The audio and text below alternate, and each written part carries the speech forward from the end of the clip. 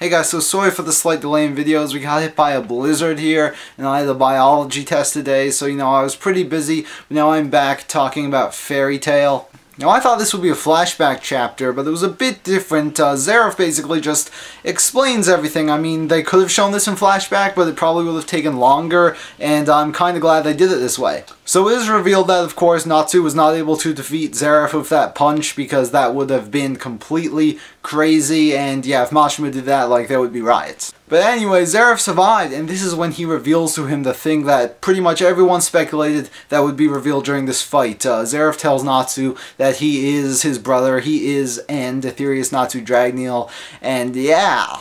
So most people assumed that was going to happen, but we didn't know what he was going to tell him afterwards, which was very, very interesting. I'm not quite sure how much of it is going to affect the plot right now, but it's just really interesting learning this backstory. We find out that Natsu, Gajiel, Windy, Rogue, and Sting, all the Dragon Slayers, are from 400 years in the past. That is when they were born. The dragons wanted to defeat Acnologia by training dragon slayers, but because the dragon's powers were weakening, they decided to raise these children and then send them into the future where the dragons could then become their soul magic or whatever. And July 7th in the year 777 wasn't the day the dragons disappeared, it was the day that all of the dragon slayers entered the future, and the celestial spirit gate that allowed them to enter the future was opened by none other than Lucy's mother. So yeah, there's some plot.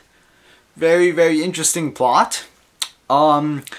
Pretty crazy. Not gonna lie, I did not expect that at all. I expected Zeref to reveal that Natsu was End, but that whole thing with them going in the future, I had no idea, and it was pretty cool. And the reason that Zeref let Igneel train Natsu was not because he cared about Acnologia, because he doesn't care about Acnologia. He just wanted Natsu to become stronger so he would eventually be able to kill him. And Natsu doesn't want to hear any of this. It seems like he's kind of believes it, but he doesn't want to, and he starts trying to beat the crap out of Zeref, and Zeref's like, listen, if you kill me because you're one of my demons, you will die as well. Now, if you remember, Happy is there. Natsu is going to go all out on Zeref and defeat him, but Happy gets in the way. He's like, no, Natsu, we can't do this. I love how, Happy is nothing compared to the strength of Natsu, yet Happy can still, stop him from going in from a full punch. Anyway, Happy's like, no, Natsu, you're my friend, man. I do not want you to die here. We are leaving. So they just fly off, and Zeref's like,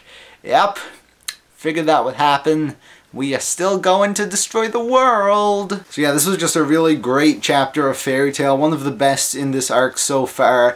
And man, I am so eager to see what is going to happen next, because Natsu now knows, after all this time, he knows that he is End, supposedly the only person who can defeat Zeref, and I'm really interested to see whether or not he's going to tell everyone. Because now that he knows he is End, it could be beneficial to everyone, but I'm worried about Gray. Gray made it his life goal to defeat End, and I have no idea how he's going to react. I mean, people have been speculating this forever, but I have no idea how he is going to react when he finds out that Natsu is End. I mean, I would not be surprised if he just goes insane and starts trying to beat the crap out of Natsu, and then they have this big old fight. But yeah, there's definitely some stuff gonna happen there. I just don't know how soon everyone else is going to find out that Natsu is End. Also, this chapter made me curious again to see when Acnologia is going to come back, because that is awesome.